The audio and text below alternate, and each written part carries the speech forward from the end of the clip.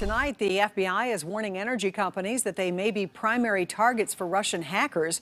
Analysts have seen increased interest in energy companies since the start of the war in Ukraine. The FBI report does not list specific energy companies or organizations that may be targeted.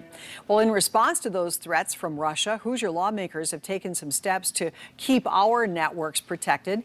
CBS 4 State House reporter Kristen Eskow shows us what businesses need to know.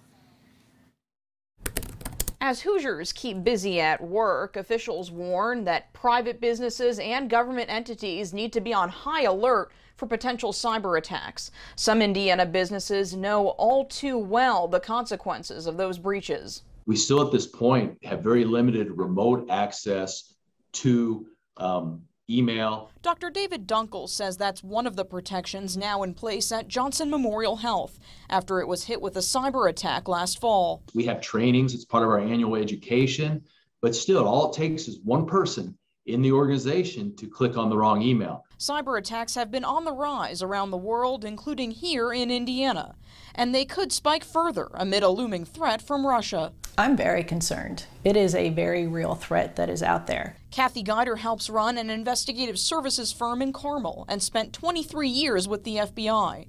She says businesses need to educate employees and ensure they're using protections like two-factor authentication. If you as an employee think that your email is running slow or that you've had 2 or 3 unusual emails, report it. Guider urges businesses to report breaches to the FBI.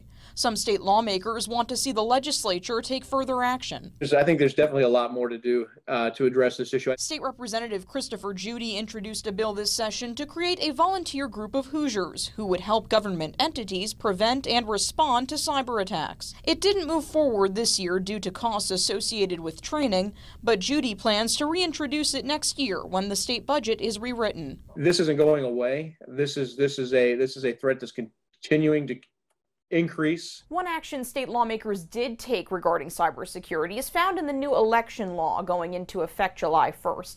It extends the state contract for cybersecurity services for both the Secretary of State's office and county election offices until 2028. Kristen Eskow, CBS 4 News. Kristen, thank you.